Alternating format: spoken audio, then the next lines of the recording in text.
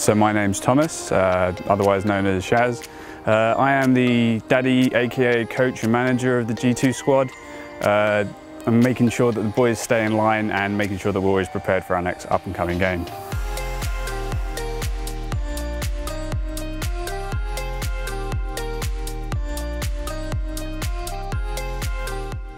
I think there's two different ways to coach. You can either be the authoritative figure where you're going to state what the team is going to do and exactly how to play, and there's the more support style coach, which I kind of think I fall into a little bit, where you're maintaining everything on the squad. You're observing everything, you're seeing how the players' mentalities are, you're looking at the other team to see how they're playing, and you're just trying to flick through every single possibility that there is and try and come up with a plan to counter that.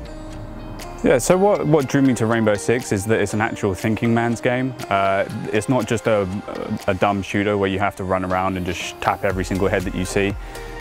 It's like playing chess, and I've said this before, is you have to know where your teammates are, what's happened 2.5 minutes before. You have to understand all the map knowledge of what line of sights that you can get from which positions, and you need to be able to call that at any point.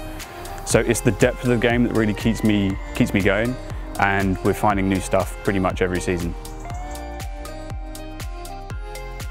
After our win at Paris, I think we showed that we're an extremely dominant team. No one really at that competition came close, even touching us, especially in the final. So I think it's up to the other teams to really step up their game, because we've only had 3 months with Kanto, and now with Ferrell being on the team as well, I really think they need to up their stroke.